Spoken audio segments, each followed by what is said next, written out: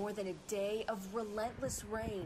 Hurricane Florence soaking the Carolinas, bringing with her an unstoppable torrent of water. In New Bern, North Carolina, a 10-foot storm surge.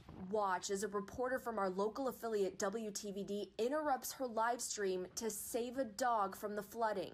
Homes overwhelmed, prompting frantic rescues into the night.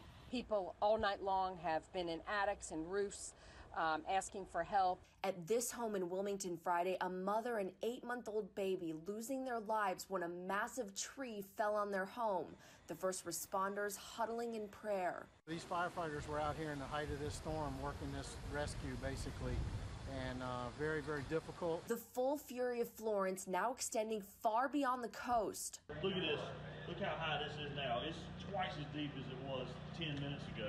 Water pushing in, nearly 1 million homes without power. If you're in the storm's path, take shelter and stay there. As floodwaters rise, the monster storm continues to churn. And for so many, it was a long, wet, and sleepless night.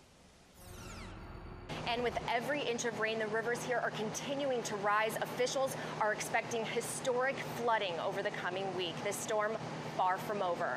Live in Wilmington, North Carolina, Natalie Brunel, 13 Eyewitness News.